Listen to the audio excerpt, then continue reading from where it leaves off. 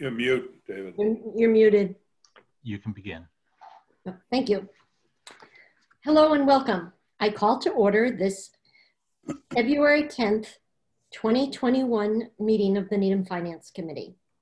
As a preliminary matter, let me confirm that all members and persons anticipated on the agenda are present and can hear me.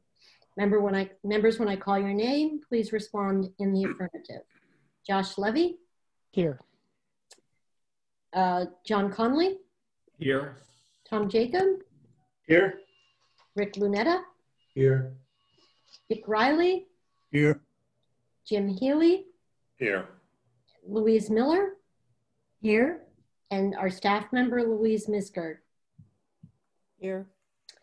Good evening. This open meeting of the Needham Finance Committee is being conducted remotely, consistent with Governor Baker's executive order of March 12th, 2020, due to the current state of emergency in the Commonwealth due to the outbreak of the COVID-19 virus. In order to mitigate the transmission of the virus, we have been advised and directed by the Commonwealth to suspend public gatherings, and as such, the governor's order suspends the requirement of the open meeting law to have all meetings in a publicly accessible physical location. Further, all members of public bodies are allowed and encouraged to participate remotely. The order allows public bodies to meet entirely remotely, so long as reasonable public access is afforded so that the public can follow along with the deliberations of the meeting. Ensuring public access does not ensure public participation unless such participation is required by law. Except for the agenda item entitled Citizen Request to Address the Finance Committee, the meeting will not feature public comment. For this meeting, the Needham Finance Committee is convening by Zoom app as posted on the town's website, identifying how the public may join. Please note that the meeting is being recorded and some attendees are participating by video conference. All supporting materials that have been provided with members of this body will be available on the town's website unless otherwise noted. The public is encouraged to follow along using the posted agenda unless the chair notes otherwise. As a first order of business, I would like for a motion that this meeting, would ask for a motion that this meeting will be continued to the committee's next meeting of February 17th, 2021, if a technical problem develops. Is there such a motion? So moved. Second. Let's just take a voice vote. Tom? Yes. Josh? Yes. Dick? Yes. Rick? Yes. Jim? Yes. Dawn? Yes. Louise? Yes.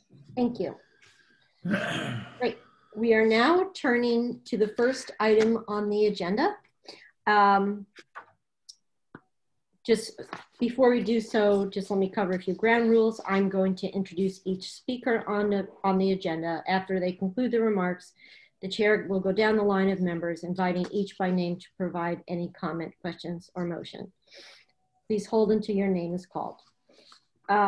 First item on the agenda, are there any citizen requests to address the Finance Committee?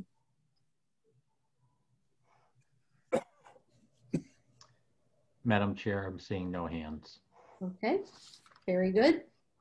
Then turning to the next item on the agenda, the approval of the minutes of February 3rd, 2021. Has everybody had a chance to review those minutes? I know there were some changes. Thank you for the corrections. Anybody else? Madam Chair, I move their approval. Do I have a second? Second. Thank you. Voice vote. Tom? Yes. Josh? Yes. Dick? Yes. Rick? Yes. Jim? Yes. John? Yes. Louise? Yes. Great. Thank you.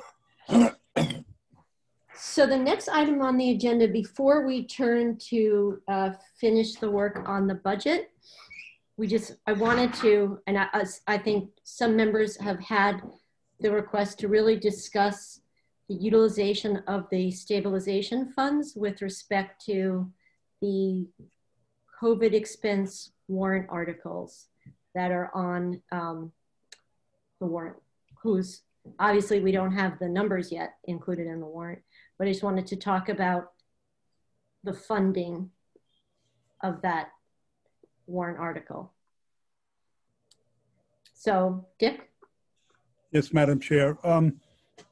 My concern with seeking to address the COVID issues through a financial warrant article is that at this stage, we don't know either the potential revenue available to address the COVID through grants, nor do we have a really good sense of what the expenses are likely to be. Consequently, to try to address our COVID liability, net liability through a financial warrant article, we have to come up with a blind estimate of, well, not blind. We may know a sense of what the gross expenses could be, but we don't have any real good sense of to what extent those expenses will actually be incurred, nor of the potential offsetting revenue. Therefore, we're just going to come up with a best guess estimate. And to the extent that we reserve dollars for a financial warrant article, we have necessity underfunding other potential articles where that money could be utilized. If we access a reserve fund, however, while that does require a 2/3 vote from the town meeting, we can defer that until the special town meeting in the fall, at which point we should have a much clearer idea of both the potential revenue and the probable expenses. So I think that's a much more prudent way to cover that. Having said that, if we do go that route, we still need to fund the reserve fund articles, perhaps not 100% of it in this year, but if and to the extent that we take money out of that, we need to replace it. So Right. we need to address that as well. Louise? So I agree with Dick that we will have a much better idea of where we are at the time of a special town meeting in the fall. I think right now it is a little premature to guess. I mean, we're really just guessing where we're going to be. I also have a more technical question. If we were to propose or vote that a funding source be a stabilization fund, what happens to those funds if they are not expended? Do they go back to the stabilization fund, or do they get released to free cash because they've now been appropriated through a warrant article for a particular expenditure? Yeah. Dave. Excuse me, Dave. Any appropriation, once it's taken out of the stabilization fund, the only way it can go back into the stabilization fund is by an appropriation by town meeting. So it would close out to free cash. If I may expand, Madam Chair? Yes, please. To the points that Mr. Riley and Ms. Miller had mentioned, that is partly why it was presented as a warrant article, because there's just too much that's unknown on February 22nd to commit millions of dollars to an expenditure. Those are just gross estimates of expenses that may or may not be incurred. And secondly, those are expenses that may be offset by federal or state funds, hence not requiring any appropriation of town resources. And therefore, as a financial warrant article, the Finance Committee has a much longer time to think about and contemplate what would be recommended to town meeting, because the financial warrant articles are taken up during the months of March and April, and perhaps as late as the night before town meeting. But if I may, Dave, you know, judging from, we had a school liaison meeting this morning, and it almost seems that we might not know by May town meeting, even then, at least for the schools, A, what the numbers are, and B, what kind of offsetting revenues we have in the form of care grants, further stimulus grants. So how really do we address that in May? And then again, to the point that perhaps then it's deferred until a fall town meeting. The most important thing that I want to leave the committee with is right now for your February 22nd submission, we just do not know what that number is and where the funding sources are. So it's prudent to just hold off on recommending expenditure of monies or reserving monies for the sole purpose of expenses that we don't know. Dick? I'd like to ask a follow-up question of Dave. When you say we can defer to the fall town meeting, special town meeting, let's assume the appropriate number is $2 million. I'll just pull that out of the blue. Are you saying that at the fall town meeting, we could approve a financial warrant article for $2 million? Yes. Jim? And are you also saying that at that time, we could approve a different funding source, such as if we wanted to use stabilization fund monies for that purpose, we could do so at that time? Yes, that is an appropriate funding source for a financial warrant article. Thank you. Dick? Just for a follow-up, while that does give us nice flexibility, the problem is, in order to give us that flexibility, we have to determine that there's $2 million that we could appropriate to the general budget at the annual town meeting that we won't. So we will, to that extent, withhold $2 million worth of possible expenditures from the annual town meeting warrant. And while that may or may not be a good idea, I'm a little concerned about potentially choking off items that need funding that won't get funding because of this approach. Louise? So the way I read the revenue summary, we have an additional $7.8 million in property tax increase, which are offset by a number of other decreases. But we still have a really, really hefty free cash amount. Even after offset, we have free cash of $12.5 million. So even if we were to assume that all of our free cash had to absorb the offsets, we would still have $10 million in free cash. So I do think we're still pretty flush in revenue. So I guess what I'm saying, Dick, is I'm not as concerned as you are that we don't have sufficient funding. I think we do have sufficient funding. And property taxes are not determined until after the special town meeting in the fall.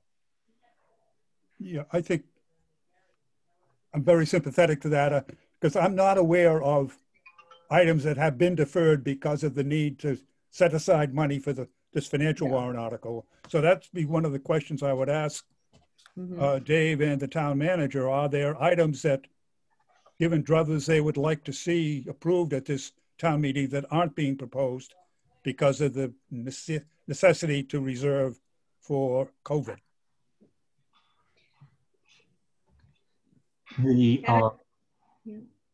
I was just going to ask, are we having a discussion about COVID expenses right now, Madam Chair? COVID expenses, yes. So if I may, it seems to me COVID is not an ongoing recurring event, or at least it has not so far been established to be an ongoing recurrent event. And so my own suggestion would be that we not use ongoing recurring sources of funding to fund COVID expenses. And so as we approach them and look at them, we should think about what the sources of funding are that we are appropriating or we're recommending appropriation from for each of these types of expenses. I think that was essentially my point. Aren't we, in Yeah. effect, setting aside, take the $2 million that will potentially be appropriated in a financial warrant article, and that will then be devoted towards meeting a COVID issue? So isn't that precisely what we're doing? Right, of non-recurring or reserve fund of some sort. So I go back to my question to Dave, is there any item which, given our brothers, or as John has mentioned before, arguably we could put this into the reserve fund for the capital costs that we know are coming down the road at us? The recommendations of the town manager are all fundable within the revenue stream, plus providing funds for one-time expenses associated with COVID-19. The question is the magnitude of the cost, which we don't know, which will determine if it's 100% fundable by free cash or by some other reserve. Because the question that's, and it's changing, even today, there's been some changes to the FEMA reimbursements to cities and towns that can lower the amount that would need to be appropriated by Needham. Jim. I don't see how we can resolve the issue right now. I really don't. I mean, I think it's a great discussion, but I don't see how we can resolve it. Because number one, Dave's telling us we don't have the figures that we need, and therefore we're not able to consider what the total amount is and what the appropriation should be, where it's going to come from. So I guess what I'm saying is I think we should probably wait a little bit more until we have more information. But Dave, you're saying we might not have that information for May town meeting. Is that correct, or? That's certainly what you've heard from the school department. I do know that we'll know more in time for the annual town meeting than we do right now. But there's nothing to do with COVID that should hinder you in terms of your primary actions tonight, voting a preliminary operating budget for the town. That's my point. I think we should just delay that decision.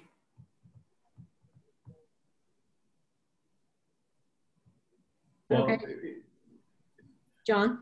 Won't we discuss it when we get to when the various warrant articles are coming in front of us in March and April, and the proponents of those, if there's a proponent for an article, which I would assume with the Board of Selectmen for a warrant article for COVID expenses, then this is when we would have that discussion, I expect. But we will have that discussion. We will be having those discussions in March. That's what I said. And our pushback will be pushback might not be the right term, but our point back will be, why would we be appropriating money when we don't know the certainty of it until the fall? Right.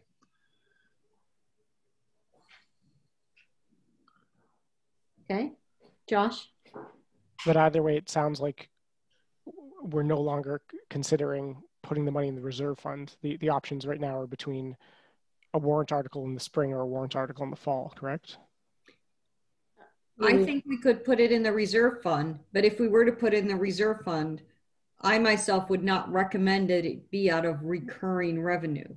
Because if we're increasing the reserve fund one time because of COVID, that should be out of non-recurring revenue. But would grants then be considered non-recurring? So grants are, but I think what would happen is, so let's say we were to use $2 million in free cash, then it would simply go back and be eligible to be recertified for free cash the following year. So basically we wouldn't spend it this year, appropriate it in the reserve fund, and then it would become re-eligible, whatever that time period is. I'm not exactly clear on whether it's the following year or 2 years later.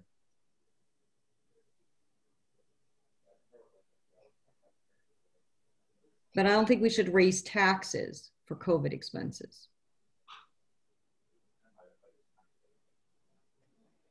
Yeah, I would agree with you there. Anybody else on this topic? Okay, if not, why don't we take up where we left off on the budget?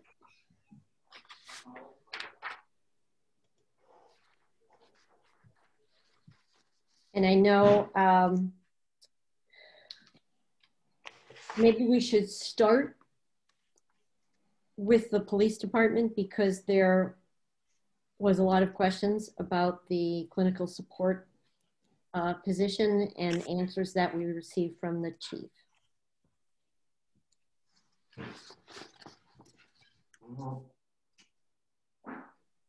Josh? So I'll just start. I think my main question was about why we would put this money in the police budget rather than the Health and Human Services budget. I think that the reply we got back from the police chief it didn't exactly address my concern, just because I think the police chief made the point that the police department has more information at their disposal than typical clinicians do. And I think that's probably correct. This clinician is not going to be housed within the Needham Police Department, even if it's overseen within the police budget. So I guess my question is not to hire a person within the Health and Human Services, but rather keep the structure the same, but have it overseen by the Health and Human Services budget. Madam Chair, when I read what John sent, in terms of what just Josh brought up, what struck me was that the individuals who are under the auspices of Health and Human Services, good, bad, or indifferent, don't have the certification or don't have the requisite whatever to actually do what this individual does relative to, I believe it's home analysis and survey and that kind of stuff to diagnose. And so in essence, it seems to me that since they don't have that certification, then probably they shouldn't be residing there from a budgetary perspective and remain under the auspices of the police department. That's how I read that last question. I could have mistaken, but I'm pretty certain that to be housed in Health and Human Services would not, I don't think would put it correctly, because their qualifications and certifications are different.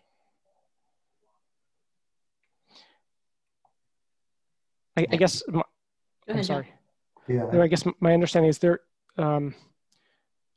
this person is a clinician, right? So their certifications are not related to law enforcement, are they? As I understand it, the certification that this individual from Riverside is able to do is to do home assessment and analysis, and something to do with validating, I guess, the diagnosis of the individual. So therein lies a particular certification for which a social worker that the town employs under Health and Human Services does not have neither that certification, nor that skill set, nor that capability. That's how I understood the response to that question. And so in essence, it doesn't, I'm not trying to split hairs here, but if Riverside has the capability of that certification and our own folks do not, then it seems to me to make sense to put the money where the appropriate certification lies, and that would be in the police department. You can also gain, I believe, some other aspects in looking at some of those other answers in terms of why that's there. My take on that.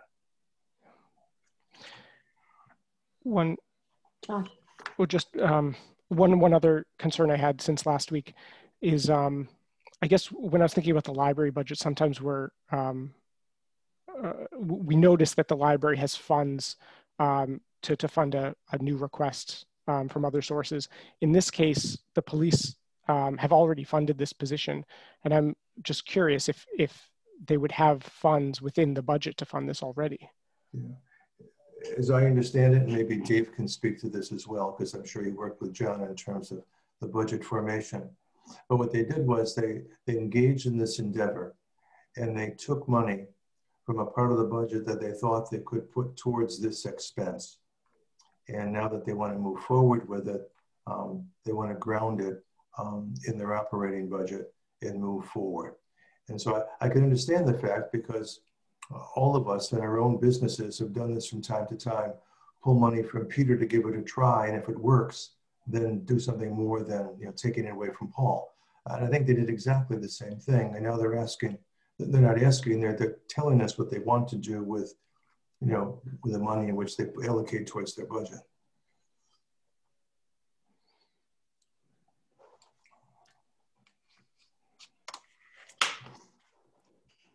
Please. Do we know where the money came from this year to fund this? Dave, I don't know the answer to that. David? It's Madam Chair. Sure. It's a contracted service that they entered into about half time in the year. It was a pilot program instituted by 2 police departments working together in a joint procurement for services. It's not a position, it is contracted services. It's individuals for the company that will be providing these services, but it's not a position. That's one thing. So that's when they say there's no, the person not sitting in the police department, not sitting at Health and Human Services. They're providing resources to assist the police departments in dealing with individuals that that are having mental health issues, and also providing guidance to officers on how best to deal with such situations, both on a training standpoint and individual intervention.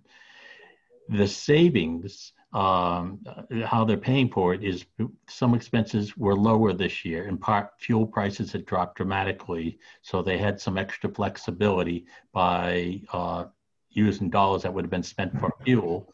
They also did not have as much off-site training expenses. So those dollars that would have gone for off-site training are helping to pay for this cost. But they will need this additional money to cover the cost annually in fiscal 22.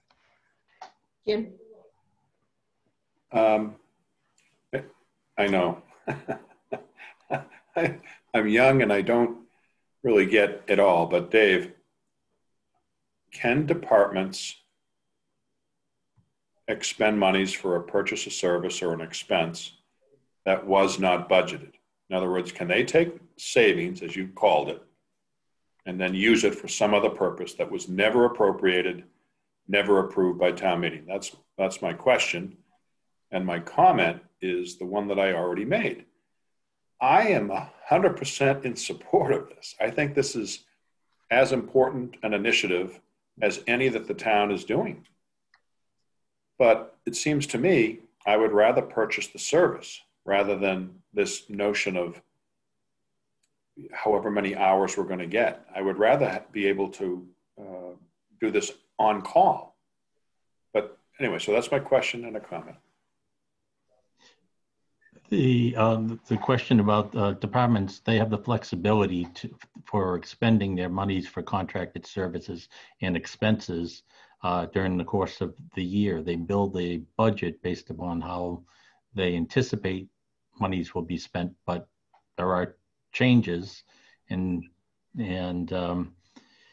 departments have that flexibility. In the case of the police department, they opted for this contracted service over other contracted services that they did not need as much this fiscal year.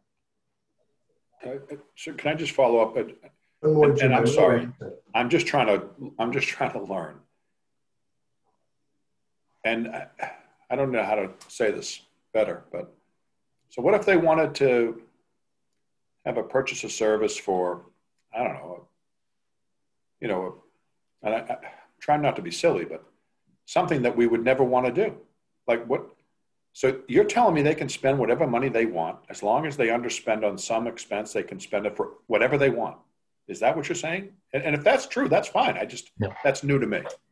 They can't spend it on anything they want. It has to relate something to their department. Let's say they wanted to get yellow uniforms. We want to get yellow uniforms from now on. We don't like the rest. We're going to get yellow. We're going to go all the way yellow. So they can do that? That's their discretionary authority, yes. Is that new? I mean, I know I'm an old guy, but is that a new thing? No, it's not. Yeah, I actually disagree. I disagree. We put into the budget uniforms. If they don't like the first set of uniforms they get, they don't get to spend on a second set of uniforms and then not do training. There's no point then in having any of the budget hearings if we're not talking about anything real. So I do think if there are budget savings, those end up being savings at the end of the year that go out to free cash. Departments can't simply say, oh, well, you know what? I put in $4 per gallon for fuel. It turns out it's only $2. I now have 20 grand. What can I spend it on? I have a problem with that as a concept. And I think we did have that with a couple of departments where if certain things aren't being expended, then they get expended on something else. And I think the town manager does have the authority to say, well, you know, you have these savings. We will spend it on something, you know, whatever it is that we need this year. And it could be COVID related. Here, these were COVID savings, but we also have COVID expenses. And so I think at the end of the day, there has to be some kind of accounting for what the COVID savings were, and then what the COVID expenditures were, and how were these all reconciled. So I don't think it's a free-for-all, that we're just giving them a bottom line budget and they can do anything they want with it. Yeah. Madam Chair, I don't think it's a free-for-all. I think at the end of the day, they have to live within their means. And I think in this particular case, it wasn't, and I can't speak for the chief, and indeed you can speak to this probably far better than I, but in my conversations with him, I didn't get a sense that they were just going to buy popsicles for the department. They thought, to Jim's point, that this was a valid way to solve a particular need in their business, to supplement a skill set that they needed to supplement for the benefit of delivery of service. And they went about to do it this way. Now, I suspect they could have chosen 15 other ways. I don't know. They happened to chose this way. And they seem to be able to make it work for them to the betterment of their service delivery. And so I don't think it was frivolous. And I think you're right. If they go off to, you know, to do something frivolous, then it makes these conversations really somewhat meaningless. And so to the point, I think there's got to be some measurement. And I think that's the overall, you know, living within your means. And if you don't, why didn't you? But that, another one man's opinion. Is there, Dave, some materiality level that, you know, a particular department can't go above in terms of spending that wasn't provided for in the budget? The people prepare their budgets with the anticipated costs for certain assumptions, and they have to live within that. If there are new expenses that they're able to absorb within their budget, they must be able to live with that going into the future year, or it must have an end date. In the case of this program, it's a pilot program. It will end on June 30th. The only way the program can continue is with additional funding. But that was the way for them to know that this is something that would work for the department in the long run. They cannot exceed their appropriations, and they can't be purchasing things that would not be reasonably associated with their mission. Louise. I just want to go back. So this is probably a really bad example because I think all of us agree that this clinical support is really important for the police department. And so I think for me, the question still is having a single person hired by Riverside assigned to Needham and Dedham the best way to do this? Or were we looking for a 24/7 on-call service, which the police department did respond to? And so my understanding of the service now is a little bit different. It isn't a service that's provided when the call and the intervention occurs at the police level, but it's a follow-up service. It does both. It does both. Rick. It does both. If that position happens to be available, then they respond. But if not, then it's a follow-up, which frees up one of their policemen not to have to sit forever and do reporting. So it does do the same thing the chief has been saying for a long time. And it's interesting, in one of his responses, he also talks about the fact, and this is another question, Riverside doesn't offer that service. They don't have someone sitting there that can be dispatched 24/7, whenever. And so in essence, they too have limitation. But as David said, and as the chief has said, that it's a pilot, and they did see some value in it, and now they're looking to continue to fund it. And who is to say next year they don't find another provider and decide to do it a different way? Dick. Yeah, it's my understanding that this is an identified person. It's not 40 hours worth of service a week. It's an identified person who will work specific hours, sometimes housed in Dedham, sometimes housed in Needham. So this service is not going to be a 24/7 service either. It's going to be whatever hours the identified individual works. That's right. So I think it is certainly appropriate for the finance committee to argue whether that's the most efficient way to utilize a service. Where the person is housed, I suggest, while we might have an opinion, is not something that's within the purview of the finance committee.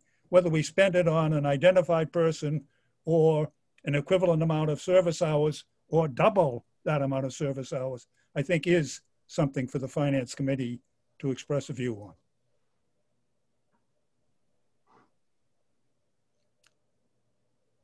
And I will express my view. I think getting service hours makes a lot more sense. Yeah, I don't disagree. It makes great sense. But to listen to the chief, he's of the belief, well, I really shouldn't be speaking for him, but as I understand it, this individual will do the analysis that will allow his patrol folk to be able to leave. And so in essence, it's more in terms of follow-up than acute presence. Mm-hmm. So in essence, this particular model seems to make sense, although I would agree with you that it may not be the most efficient way, to put all the marbles in one bag. But it's not so much that they're going to ride alongside with a shotgun with a policeman as they show up at a house with this problem. It's more of a follow-up to free up that officer to go into the next acute call. And that follow-up can take place. And he also said that if indeed that person isn't there, they would take the person off to the hospital, which I think he answered in his question. That would seem to take care of that slot. And then I want to stop talking because that reaches the level of what I've been able to take out of the questions that he's answered. I don't pretend to have knowledge here. Yeah. Jim. I think I would vote to approve this request.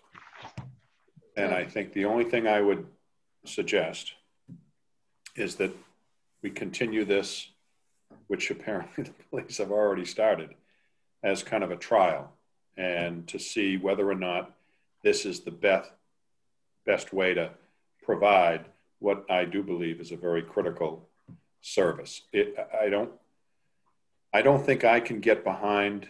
I've tried a number of questions, and Rick's been very, very helpful, but I don't think I can get behind why the chief thinks this is the best way, but he does. He thinks this is the best way to do it.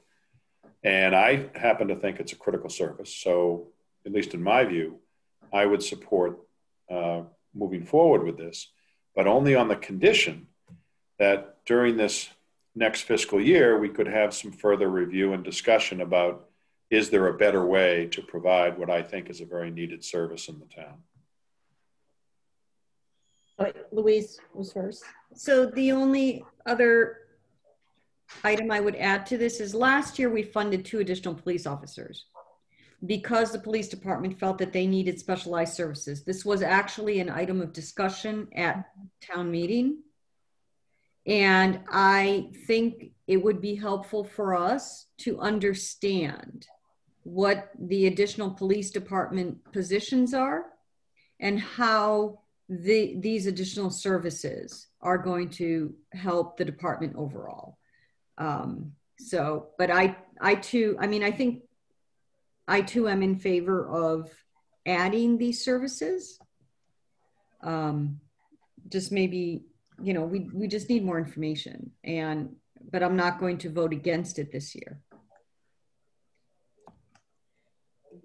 And Josh, did you have your? Oh, yeah, just to respond to Louise's comment, I think one of those police officers that was added, of the 4 that were added over the past 3 years, was specifically related to mental health services. So yep. It's not clear to me how that position differs from or works in conjunction with this proposed position. And then in response to Jim's comment, you may not like this, but when we do pilot projects or, you know, pilot expenditures, we typically do that as a financial warrant article. Is that something that we would want to do in this case? Yeah, I had that same question, but let me just add to Josh. I think that specific position that was added that had specialized mental health training was quite different than this position here, because that individual, because I asked the question, I didn't understand why they couldn't just hire a social worker. And they said it's somebody that had that was a police officer that had the ability to carry a weapon, but also had specialized mental health training that could go in as a pair, you know, into the home in crisis. So I think that's really different than the services that they're purchasing through Riverside. It is different. So I guess that brings me back to my initial point about why it's housed in the police department. Even though it's serving the police department, it is a mental health service distinct from all of the other services that are currently provided by the police department.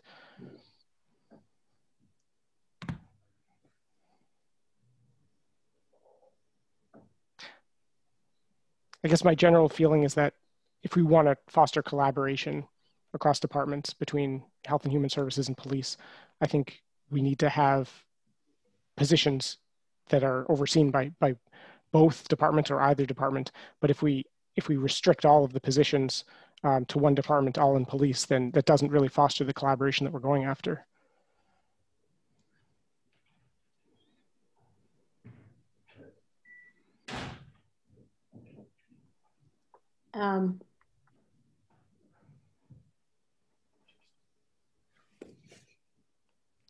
So I guess I would still be in favor of having this budget be in the Health and Human Services Department. I don't think it would ultimately change how the services are rendered, but I do think that it would foster more collaboration between police and Health and Human Services. I don't know who had their hand up first, Dick or Jim. I defer. Okay, Jim. That's entirely inappropriate given your standing and long tenure with the committee. But I didn't say I surrender. So Josh, I've listened to that very nice argument now for 3 meetings. And if that's fine, if that's what the committee wants to do. But I guess at some point, I think we just need to decide, is that what we want to do? don't agree with it, respectfully. I think this is a police issue. It's a police matter. I think that's where they need that support. So I don't want to give it to another department, and I'd like the police to be responsible for it, and the police to be able to avail themselves of it when it's there. But if my colleagues say it's in a better place somewhere else, I'm happy to go with it. I do think it's a critical service. I've now said that maybe 10 times. So I'll agree with Jim. I think that it's a critical service. I think we should approve it. I'm tempted to say maybe we should try to approve it as a warrant article for a year just to see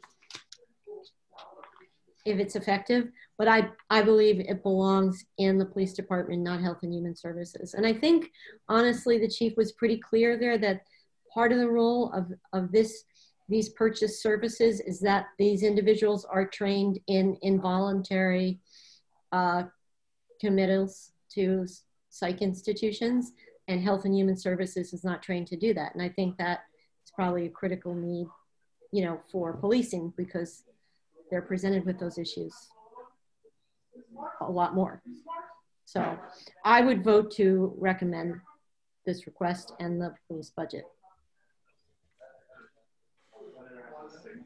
Madam Chair, can I move that Yes. we accept the budget for $7,525,435 as written here?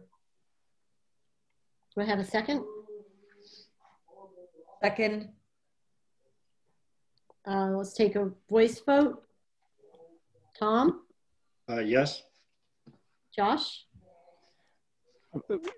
I just want to say beforehand, did we want to consider the possibility of this as a financial warrant article? I think we can recommend that and still recommend the funding of it. Okay. Yeah. I'll vote yes. Dick? Yes. Rick? Yes. John? Yes. Louise? Yes. Jim? Yes. Okay, so this is approved and recommended as a warrant article for, do we want to recommend it as a warrant article for 2 years or a year, or? That was in my motion. That was Madam not Chair. in your motion. If that's where you want to go, then I need to withdraw my motion. My motion was to keep it in the budget.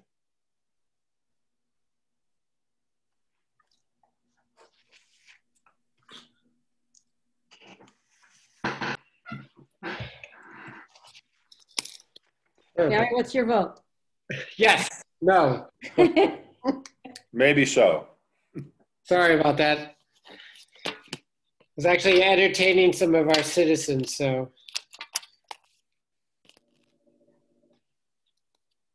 The mask, I hope. It's Florida. It's optional, but I'll take it with me anyway.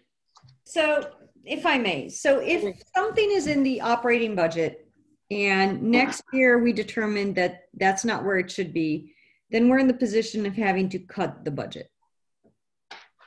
If something is in a financial warrant article and we determine that it is not, it doesn't turn out to be what we thought it was going to be, then it never makes it into the budget. So I think that that's the primary difference between the two, between whether it's a financial warrant article or in the budget.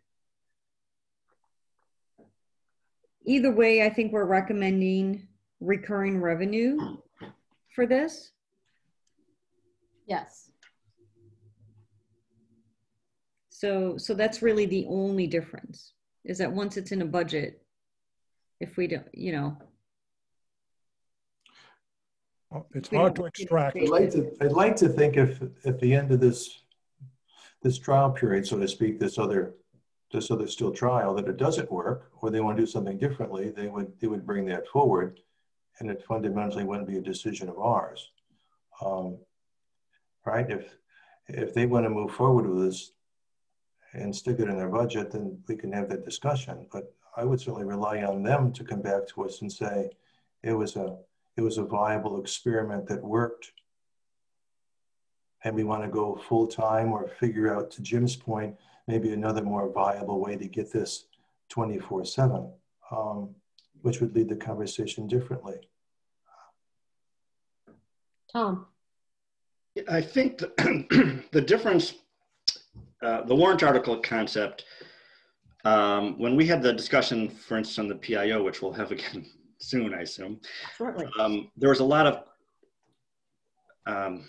doubt may be too strong a word, but we were misunderstanding, or we didn't understand it completely. And so that's why we did the pilot. What I'm hearing from everybody on the committee is that this is a critical need. And so that to delay it, we're going to improve it in the budget anyway. The questions that we had were really how it should be spent and how it should be managed, which I think has probably been heard by the police department and the town in general.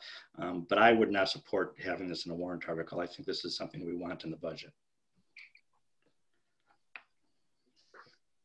Thank you. So, Dick? I, as much as I admire Tom's analysis, I come to the exact opposite conclusion. In that once it's in the budget, it's very hard, inertia takes over, and it's very hard to reposition it. I think it's clear from our discussion here that there's a lot of concern about whether this is the best way to spend these dollars.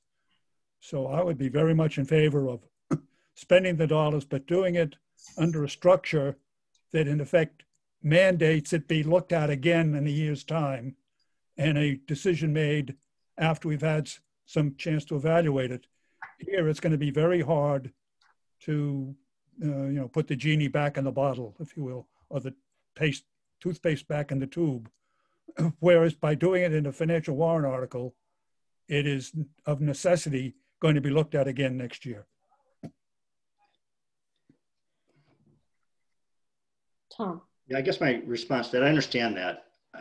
I just trying to understand to what level we discuss the micromanaging of departments. We've put forward a lot of questions here, which again will be relayed to the appropriate bodies. But we've all said the services needed. Many, I assume, I'm not sure if everybody, but most of us want it to be in the police department. So I'm not sure we need to reevaluate the need for it and talk about where it should be housed and who should manage it and should it be 24 hours. And I think the town management can handle that. So I don't think we need to reevaluate this later. I think we've all agreed that it's an important service. So.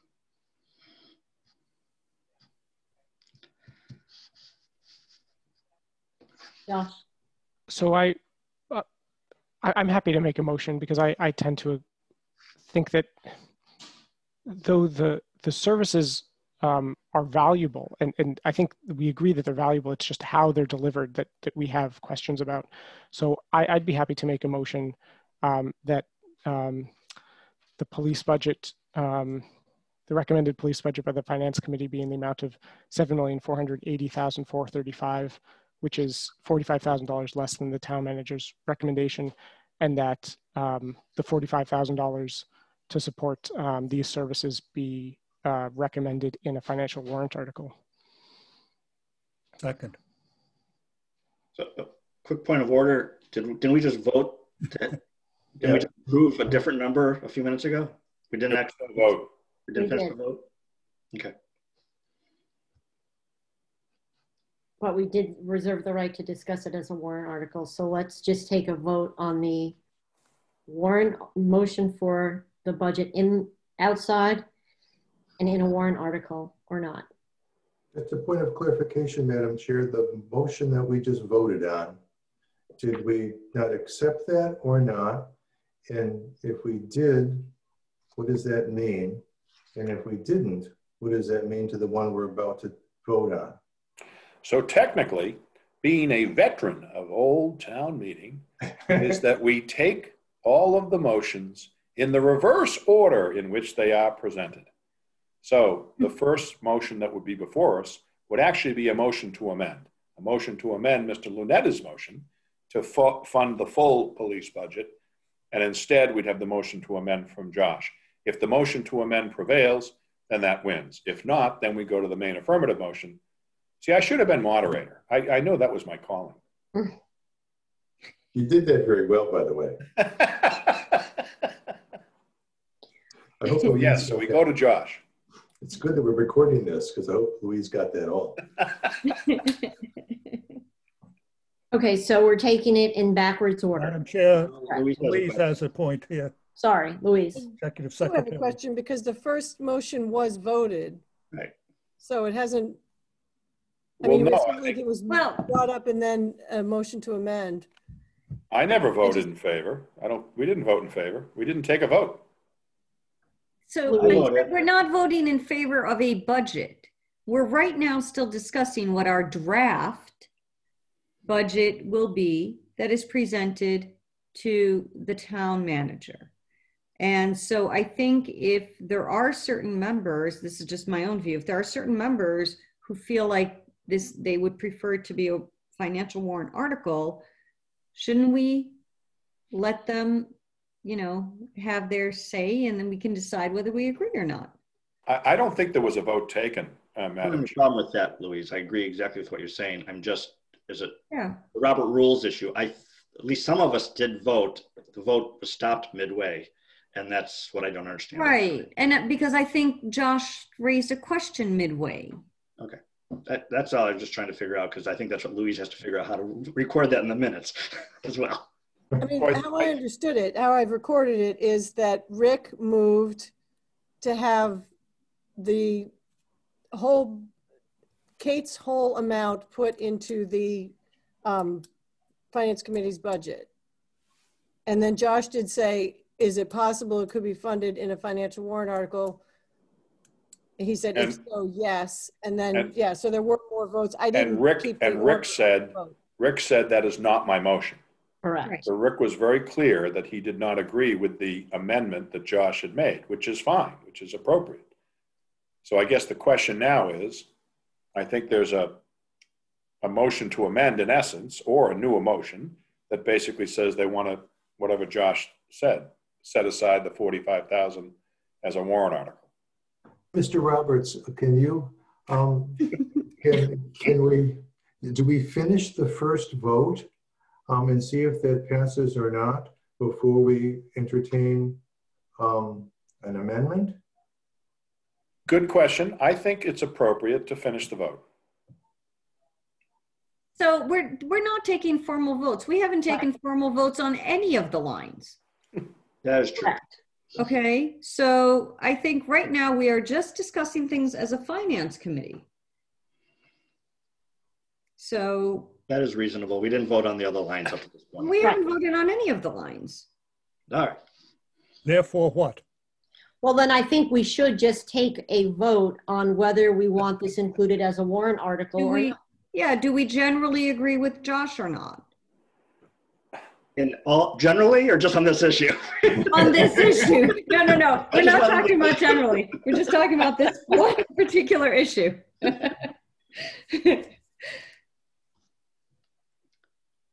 Generally, I like Josh.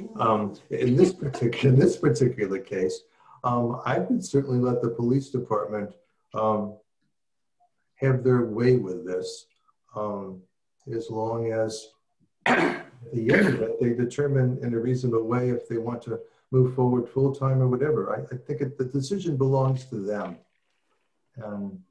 Since they're into it already and they've done the deal with Dedham, Lord knows what that would do if we now take that to a warrant article. And if they decide to say no, what happens? I just as soon keep it here and let it run its course.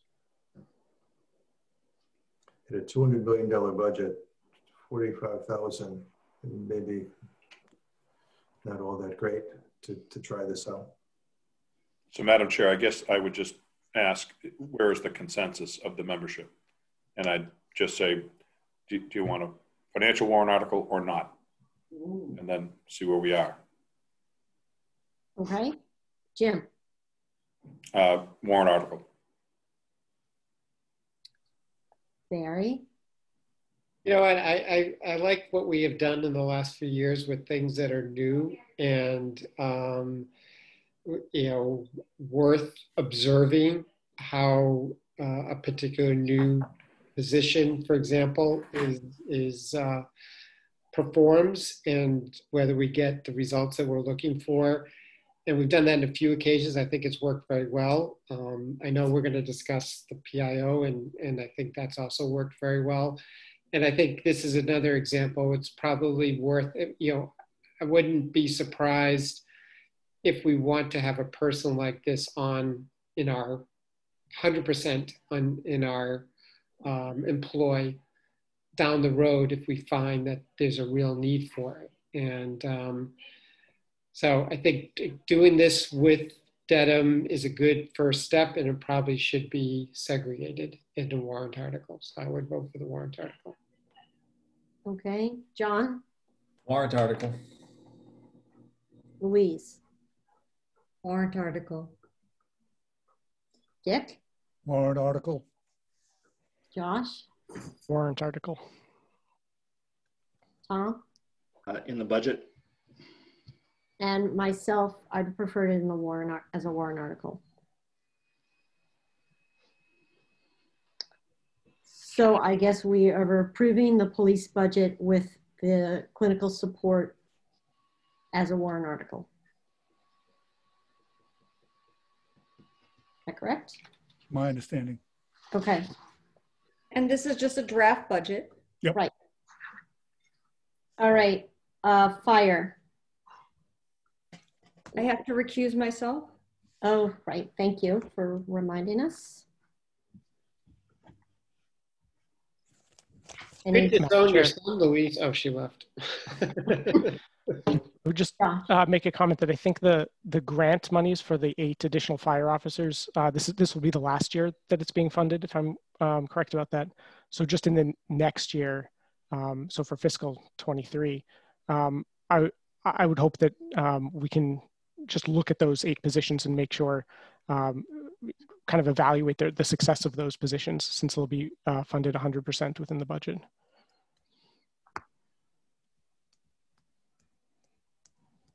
Any other discussion on fire? Or generally approving fire as is? Okay. Complete with stair chair.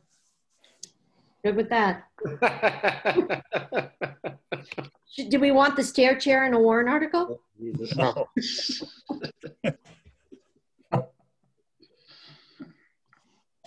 Building department.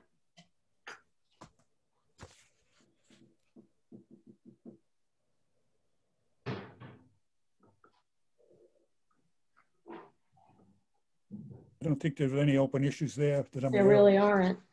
Does anybody have any? No. So that one looked fine.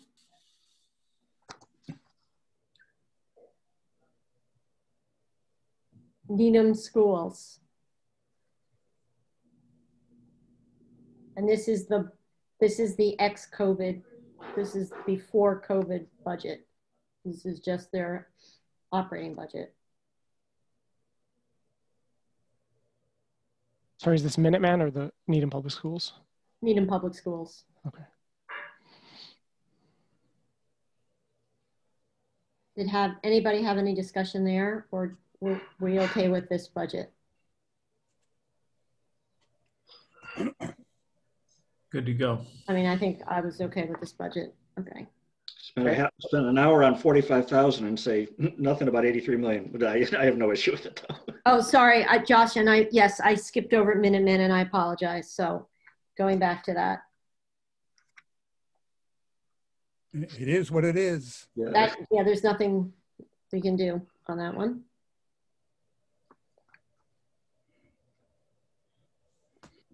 So building design and construction.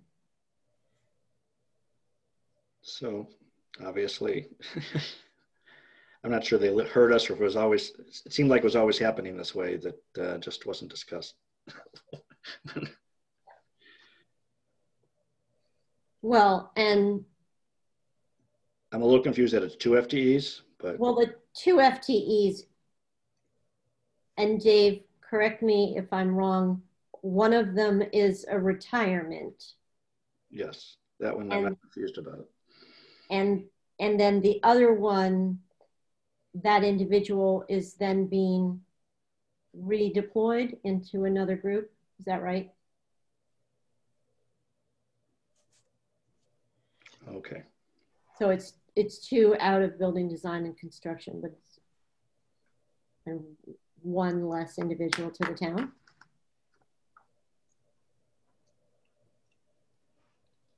So are we okay with that budget?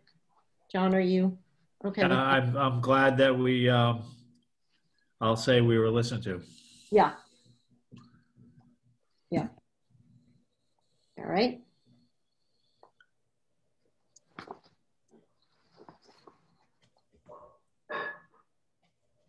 Okay, the DPW.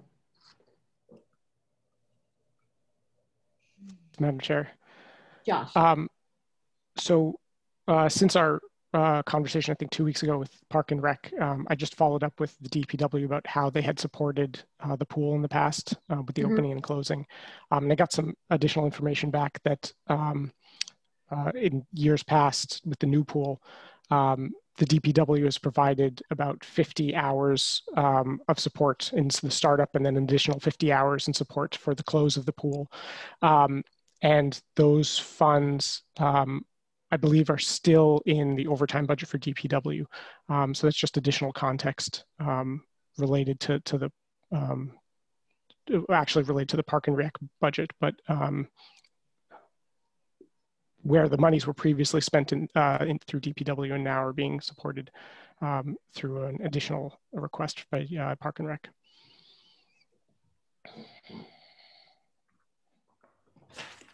So does anybody else have a comment on DPW?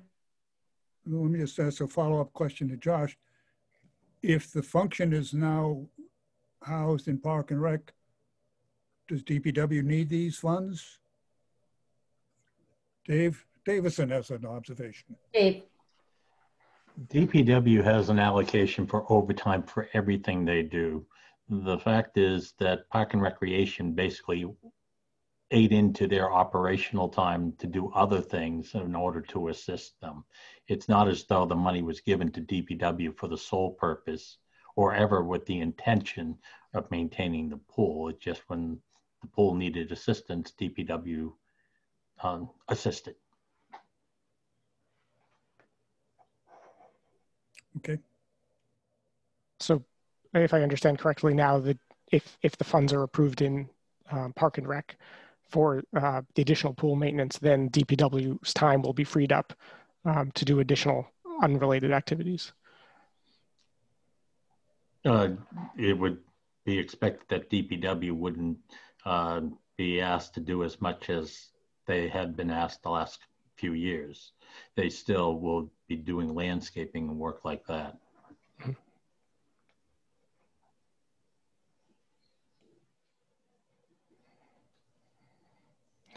So, I have no other comments about the DPW budget. All right, so are we ready to okay the DPW budget? Are we fine with that one? Yes. I actually love the idea that they're hiring, hopefully hiring some interns. Yep. And there was a significant, there was a deferral of a number of other requests that I think needed to be deferred next year. So that was also reflected in the recommendation. All right, municipal parking. Anything there? Nope. Health and Human Services.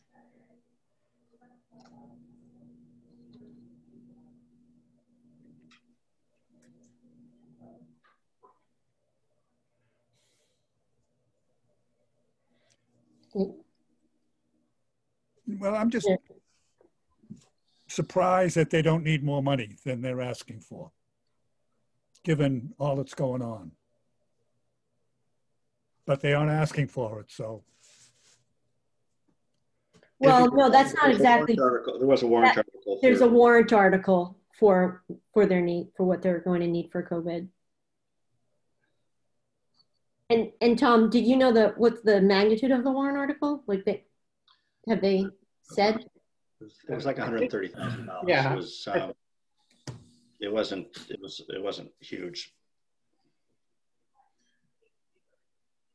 It actually it assumes 20,000 vaccines given to the town, which is probably is conservative. So are we all okay on Health and Human Services? Yes. Yes. Okay.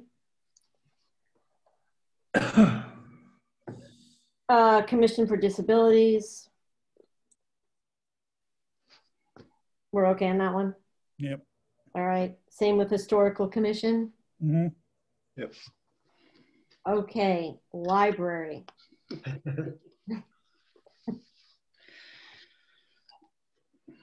I'll defer to Louise.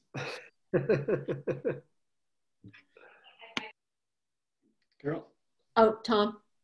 Yeah, I've been thinking about these state aid funds for quite some time, and I probably don't know the history. But now I've become, over the last week, I've been thinking about it a lot, and I've come to the conclusion, I think they should be used only on operational services.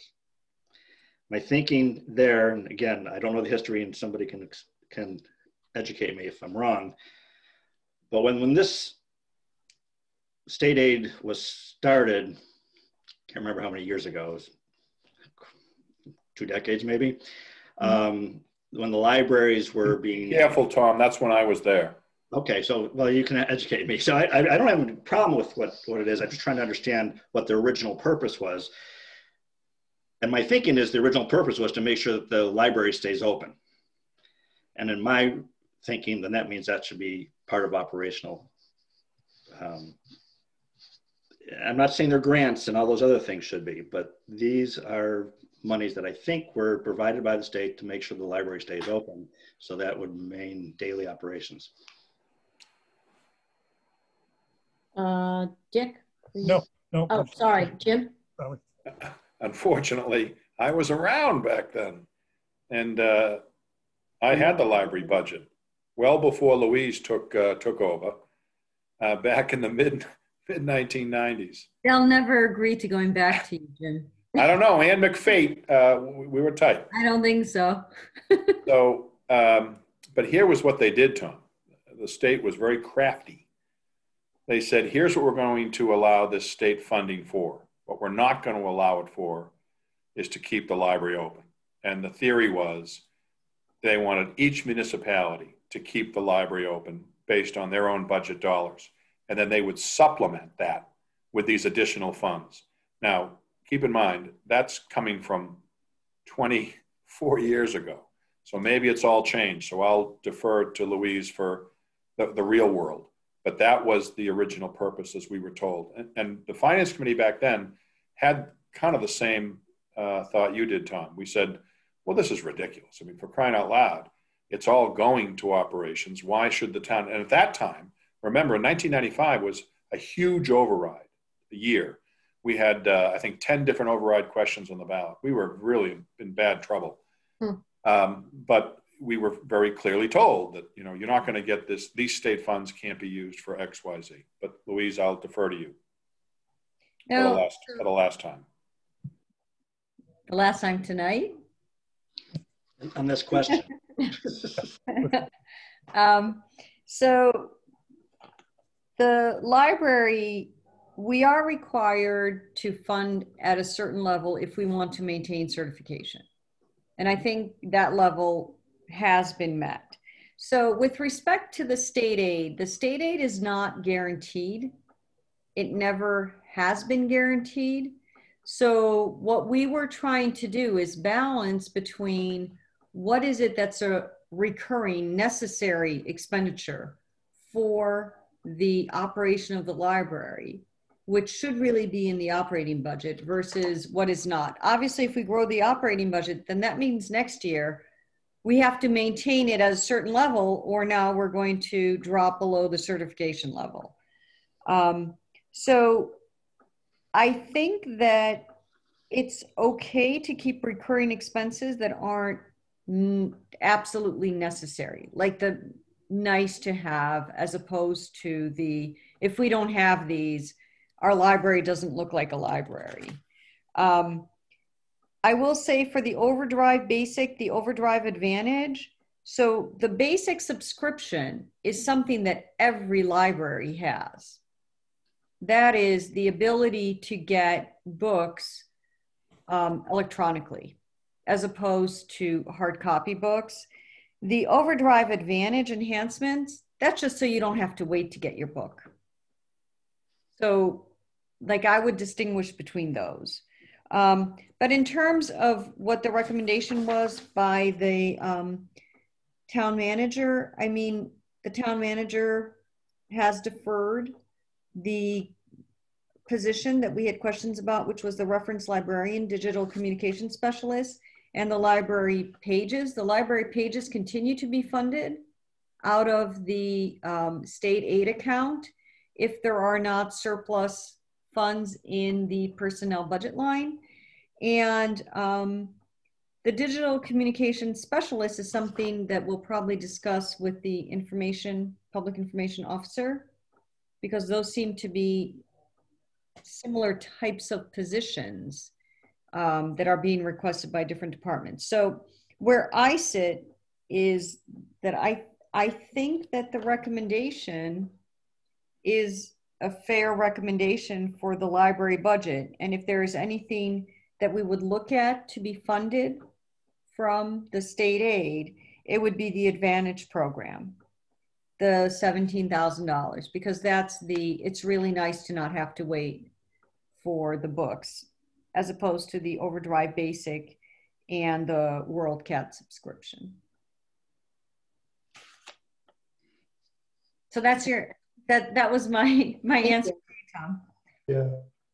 Rick. Madam Chair, I was on Ann McFate's dance card, I think, before Louise was. And I've always been a purist. I think when it comes to the state funds, and I said this to Ann, and Ann thought, God, I was going to steal every book in the library. That let the state pay for what the state's paying for until such time when those grants begin to dry up, and then deal with it in operations. And so, but they never thought that be appropriate. And given the fact that there's Friends of the Library and there's trust funds and there's all other kinds of stuff, I thought if the state's going to pay for it, let the state pay for it. And that obviously has been an argument of mine every year that really, I guess, hasn't been chosen to hold water, because everybody would take some stuff that the state pays for and stick it in operations, because allegedly that's supposed to make our library better and stronger. I just assume let the state pay for it until they tell us they're not. And then we pay for it because we have to.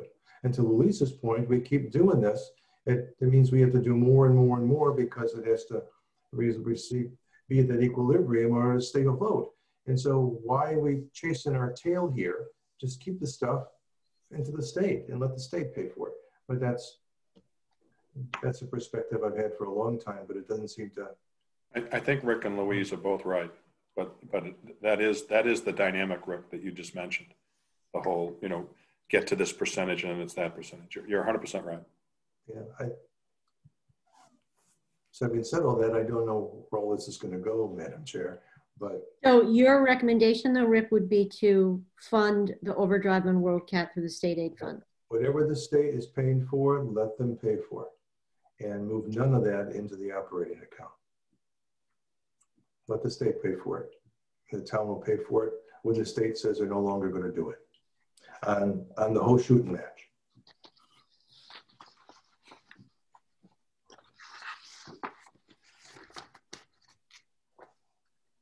So does anybody else want to opine on this? Tom? Oh, Josh? Oh, I was just gonna say, I think we we're usually really hard on the library. Maybe we give them more scrutiny than other departments. I understand that they have this other funding source, the state aid department. I think I would just like to know how they plan to use the savings from state aid if these monies were moved into the budget. Because I don't, I understand Rick's point that we don't want to be, having to, increase the budget every year just so that we're trying to qualify for additional state aid. But I don't want to hamper the library from being able to implement improvements. So, if we could just get an inkling maybe from the library about how they would use these savings if the monies were moved into the operating budget, then I would feel more comfortable putting these monies into the operating budget. It's usually in a can in the back of the parking lot buried, but. Dick. Yeah, I would support what Josh has said in that, as Louise said, the overdrive and so forth is a fundamental element of the library. I would like to see us use the state aid funds to look at the possibility of other programs that could be a benefit, but we don't know, versus it's clear that the modern world of library is going to be electronic. So this is a fundamental element of what libraries are and will be doing. So I think it could stay in the basic operating budget, and we could use state aid money to look at other things that may or may not be desirable. Jim? Yeah, this is, finally I found an issue which I actually remember. But this is, you're right, Dick. This has been the whole issue for, literally since I started in 1993. And the funny thing is that I think what some of the FinCom members in the past would say is, well, no one else has these state funds. No one else has this additional money.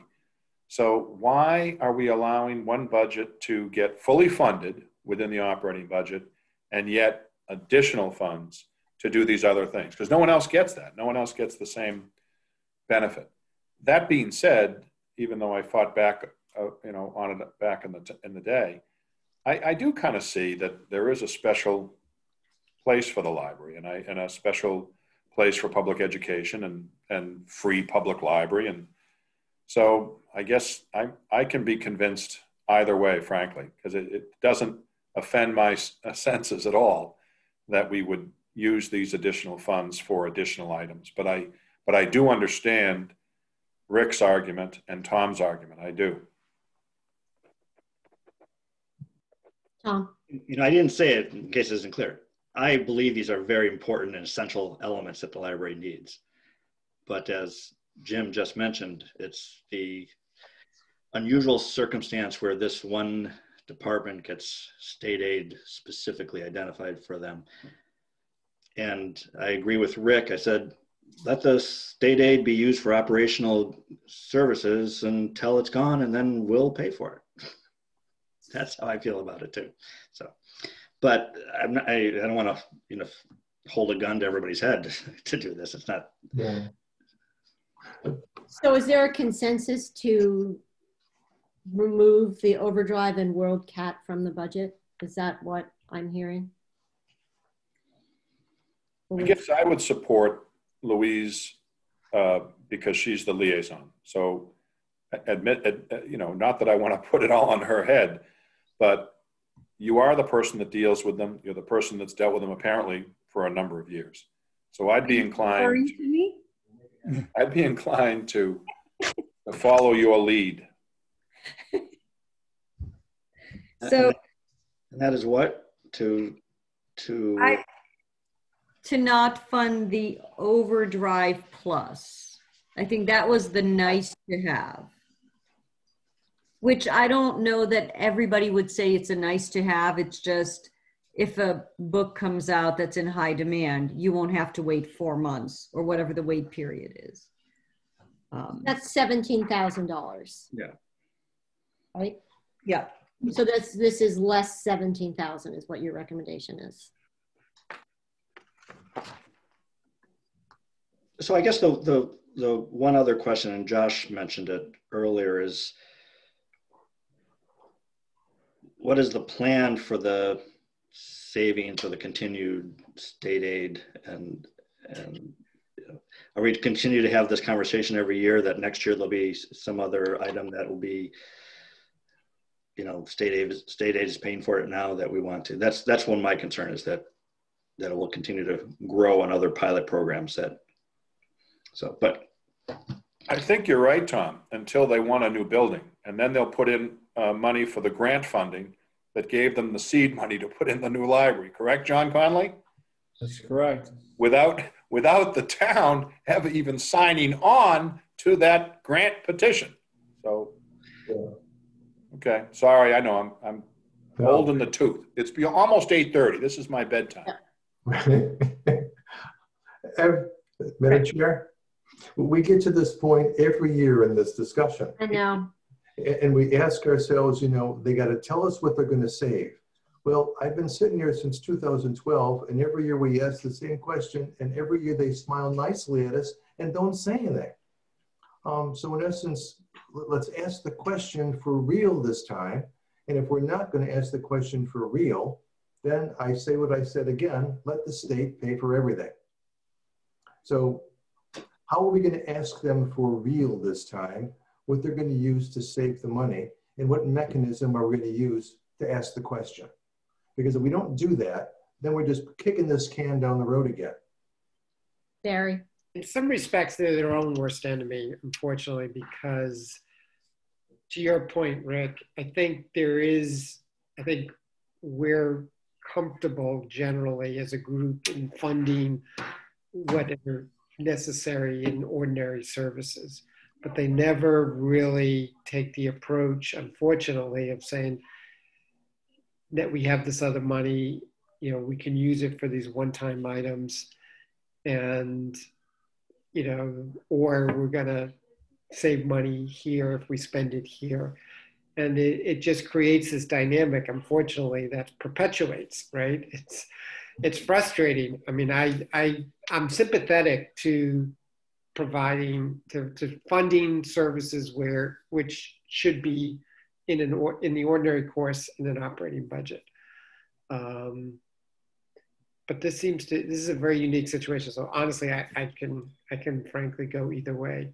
I think if they were more, they worked with us more than they seem to be willing to, I'd be more sympathetic to a lot of what they've asked.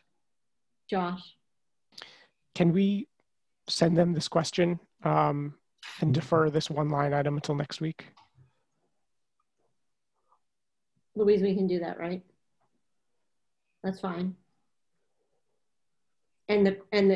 Oh, Tom had a comment first. And my only comment was, Rick, the difference this year is that the town manager has recommended that be included. In the past several years, she has not. So we've gone past this line and not having to worry about it. Well, I guess in fairness to the library, how many years, Jim, Louise, have they been asking for overdrive in the operating budget? It's been forever. It's got to be 10, right? No. I actually can probably give you that information. It It's doesn't, more than 5. You know, it's been a lot. It's been a number of years. It's been a number of years, but it doesn't change the product. We have added to their budget in the last few years. We added certain positions that were being paid for out of the library state aid. So we have, over the last few years, we've added to their budget. There's no question about that. And so in my own mind, in terms of recommendation, it's what is required for the essential services, what we might view as essential services of the library versus the extra stuff. And so they still have the passes, museum passes and that other stuff. They still have additional hours for pages. They still have a number of other things in that budget, but every year they spend no more than 2/3 of what the state aid amount is, approximately. And what's the rationale for that? That they don't need to spend more than that. It's how they run their business. Right. And they've come clean on it. They're not trying to hide anything. Right. That's how they run their business. And Louise, if I can, Madam Chair, Louise, of the 117,000 that's listed in their DSR 4, how much of that is paid for right now by the state? Do you know off the top of your head? I can go look, but I thought you might know. It would be the 26 plus the 3, so $29,000. I am not entirely clear on how they pay for the Overdrive Plus. Right. And I believe the pages, they normally pay out of salary savings. And the other position is an additional new position, that $56,000 or $57,000 position. I don't remember exactly what it was, but that $56,000 position is an entirely new position. So that is not currently in the budget, not currently paid out of anywhere. And that 56 new position is tangential, is tied into that PIO? Well, when we discussed it, with respect to the public information officer, that it's a, it's a similar function, and our understanding had been that the PIO would provide some of those services for the library. Right. Okay.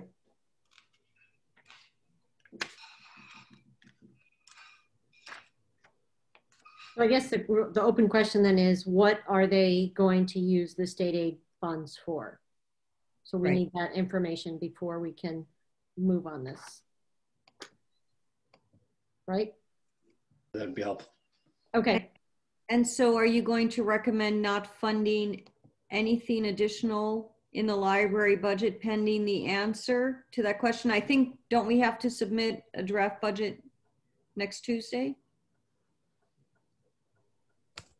It's due technically the 22nd.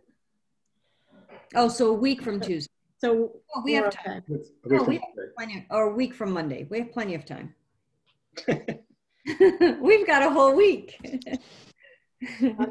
And that's if this is off topic, but that's if we do meet next week, which we typically don't meet during school vacation week. But other than Barry, nobody seems to be traveling. And we do have a final budget recommendation to be made in March as well. So this isn't the last shot. Okay, so we can get the answer to that one. So let's just keep going because I want to get back to the PIO discussion. Park and Rec.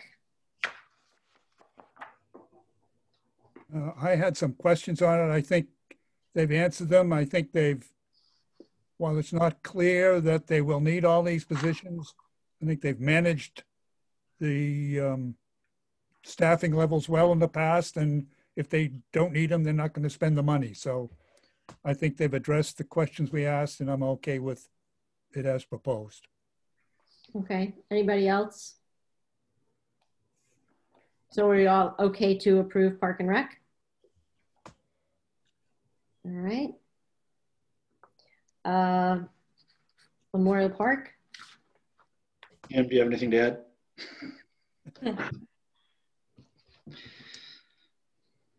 Okay. They don't have there's no defund police movement here, right? I just want to make sure. Right. No, I think you may recall I had some questions on the townwide. I got together with Dave and answered them, so I'm comfortable with what they've proposed. So if no one else has any objection, I'm okay with townwide as proposed. All categories. Yeah. Okay. Is everybody okay with that? Mm-hmm.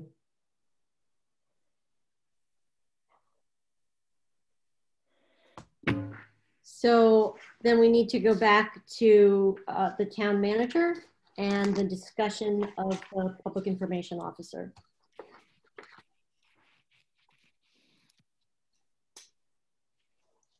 I don't have any further discussion or questions or need for information on my part.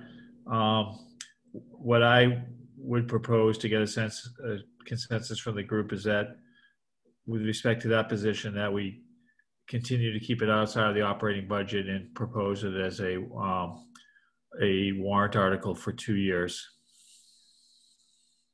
2 years of funding.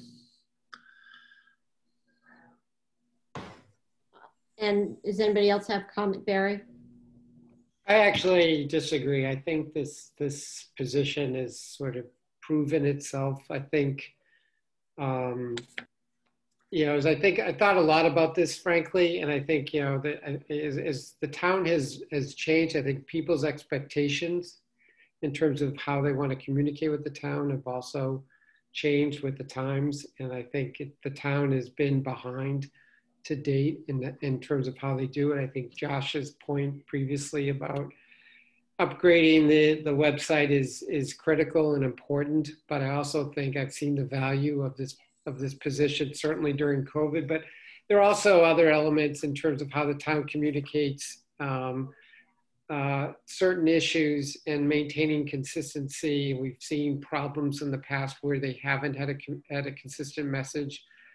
And I think it's been effective. I think it really helps Kate a lot with her job and the expectations that people have of her job. And in the 21st century, I think in a town is, you know, a $200 million budgeted town with 30,000 citizens to communicate to, I think having one point person for all these departments allows these department heads to really focus on the jobs they were hired to do.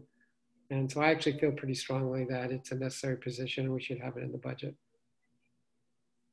I agree with Barry. Okay. So do I. I agree with Barry and Dick. So does anybody else have, I personally, I think it's an important position, but I would like to see the utilization of that position post-COVID. So I would recommend that, I would agree with John and recommend that it be included as a warrant article for 2 years, and then we can better evaluate it. I would agree with John and Carol. Jim? I'll be perfectly honest. I started kind of at the other end of this debate, but I haven't been there as you guys have for the last 2 years. So I recognize my comments are not as educated as yours, but I'm not convinced of the importance, as Barry says, of the position. And even if it is as important as Barry says, I'm not convinced that it shouldn't be something that's already being taken care of with inside town government. We did get the initial results from the staffing levels within the town manager's office. And you've seen that it's gone up approximately 3 FTEs over this time. And my sense is that it may even be 4 if we look at everything. So I do think that if this is something that is considered to be a top priority for the town, there's an opportunity to do that within the existing staff and not have to add on. But since I don't know all those details and since I'm not privy to them, I think that the best way to do it is to not simply throw the baby out with the bathwater, but nevertheless say, let's put on some sort of a governor on it, and the governor would be a financial warrant article for 2 years. So Josh? I would also support a warrant article. I think COVID has been very unexpected. And I think that the role of public information officer has been beneficial with COVID, but it's not clear what the role will look like once COVID passes. Tom, did you? Yeah, no, so I actually agree with Barry, Rick, and Dick. I am convinced that this is a valuable position as a $200 million operation. Having a point person, as Barry said, makes sense to me. I think in the ideal world, it would be great if there was a position that got taken away to have this position, I think. But I think the expectations have changed in terms of how people want their information from the town. And I don't, and I think we've had problems in the past, and it's been costly problems. And we saw that a couple of years ago with the communication towers that turned into $1 million additional expense that may have not been necessary if the necessity for and the message was appropriately conveyed to the citizens and avoided the uproar that occurred at the time. And I think there's, it's hard to know, that's one example that I can think of off the top of my head. There probably are others, but I do think, the people that we have in that are expected to be the primary communicators for the departments probably don't have the necessary tools to do so effectively, and also coordinate with everybody else to make sure the message is consistent. And I think, again, the expectations is I talk to people on how they want information from the town, and what the expectations are in this town, in this current economic environment, I think have changed over time. And I think this position is appropriate and necessary. Yeah. Dick? Yeah, just to further, I think one of the issues is, I think you learn, you grow in this job, you learn, and turnover is not a good element in this job because there is the need for institutional memory and so forth. And I think what we're setting up is a high potential for turnover versus getting someone in a career position. So I think this is not a good way to fill this slot. I would reiterate what Dick is saying. This past year, I'm sure, has built a relationship between that person and all the department heads. And just talking to some of them, they rely on this individual a lot for skill set that they really don't have. And so this individual, I think, has served a purpose that's kind of unified that message. So number one. Number two, to Dick's point, that individual has been here for a year, developed those relationships. And I think we should just, make the position a position. And if it proves out to be decent down the road, then do something with it. But to still make it transitory through a warrant article is going to give that person pause and wonder, okay, I'm doing a good job this year, but yet I still have to prove myself. Might I find something more substantial and more solid? And number two, by saying that we really don't know what you're doing because of COVID, just makes it far more transitory. So I don't think it needs to be a warrant article. I think it needs to be sustained in the operating budget. And times have changed. If I can speak for an example, the Exchange Club, which I'm president to, just this whole thing with COVID has proven how we've relied on Zoom and things such as that to communicate. And the vast membership doesn't do that.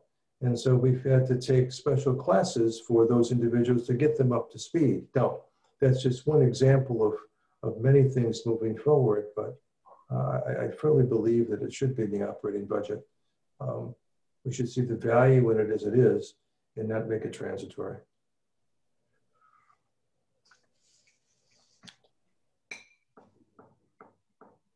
So should we just take a vote on this?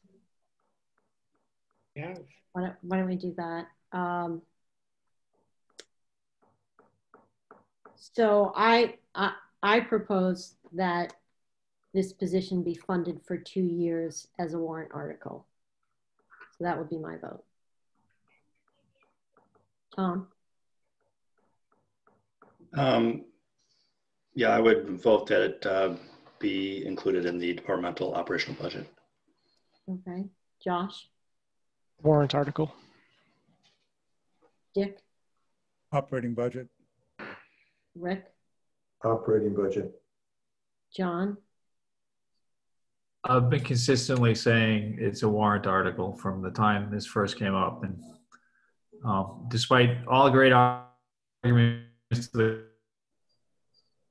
contrary, I still hold on to that position. All right, thank you. Louise? Warrant article. Barry? In the budget. And Jim? Warrant article. 5-4. We don't need a counter, do we? So That's good to have 9 members. it is. So we're approving the Maybe. budget. Well, I didn't say you were necessarily, but 9 members is good. So we're approving the town manager's budget with the PIO position as a warrant article. Is that We're recommending recommending it? Excuse me. Yeah. the PIO as a warrant article.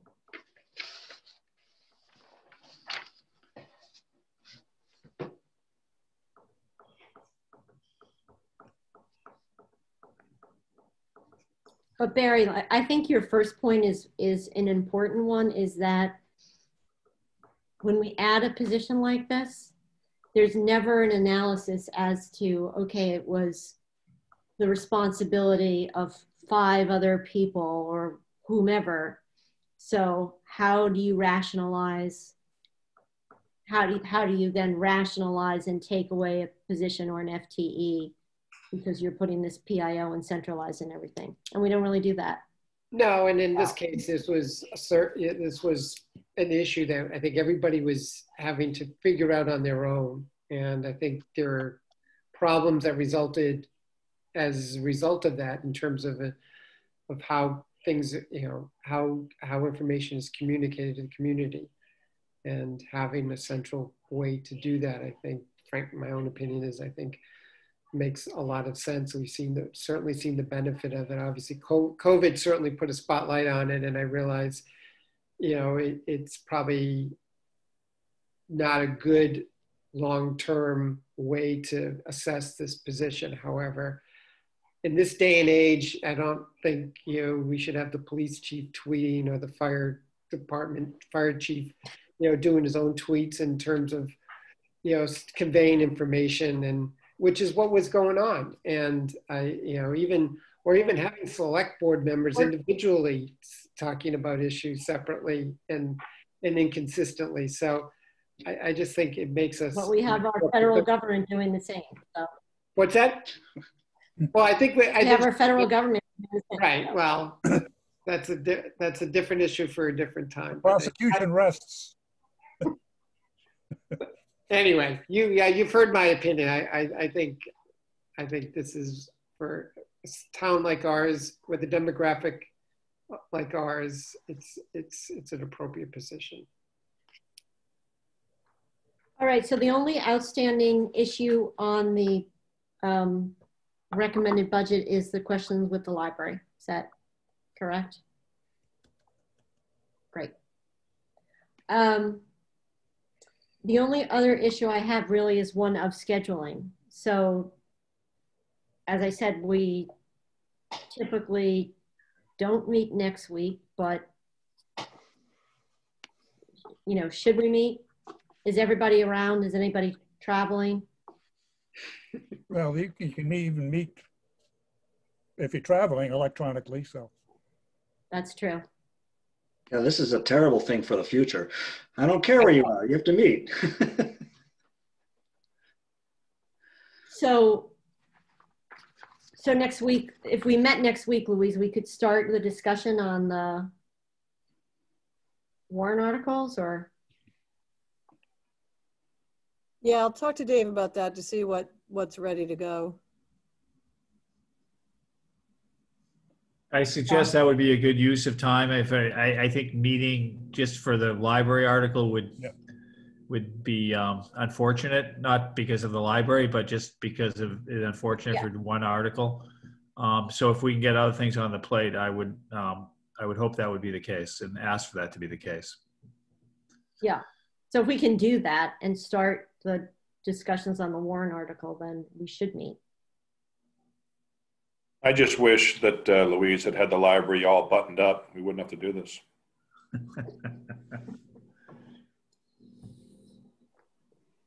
Josh. Oh, I just want to say I was curious just to see the amount of turn back from fiscal year 2020. So what I'm going to do, hopefully before next week, is just take a look at turn back figures from the past 3 or so years. I'm just curious to see any trends and how this past 2020 has been different from other years. When you say turn back, I'm just curious. Is that the infamous spend down? Or in other words, what was budgetary savings, unspent budgetary monies? Yeah. Right.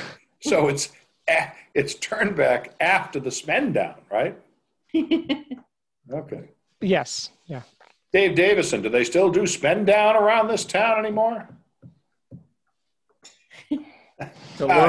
Jim, that's a loaded question. I think on the advice of counsel, Dave's not going to answer that one. You know, he didn't unmute on that, did he? I did that.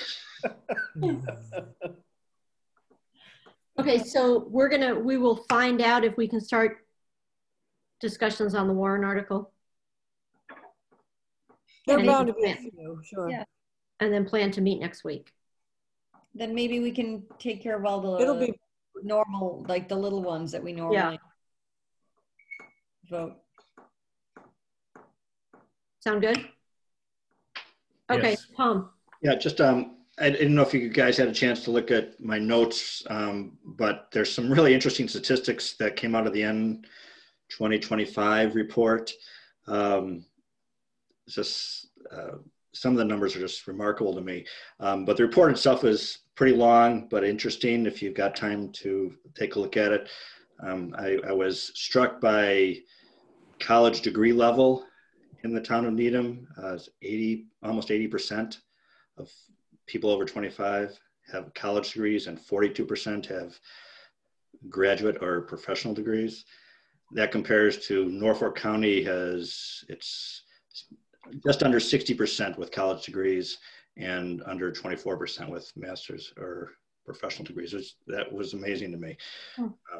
But there's some other statistics in there, some other information that if you haven't had a chance to look at the End 2025 report, I recommend you take a few minutes.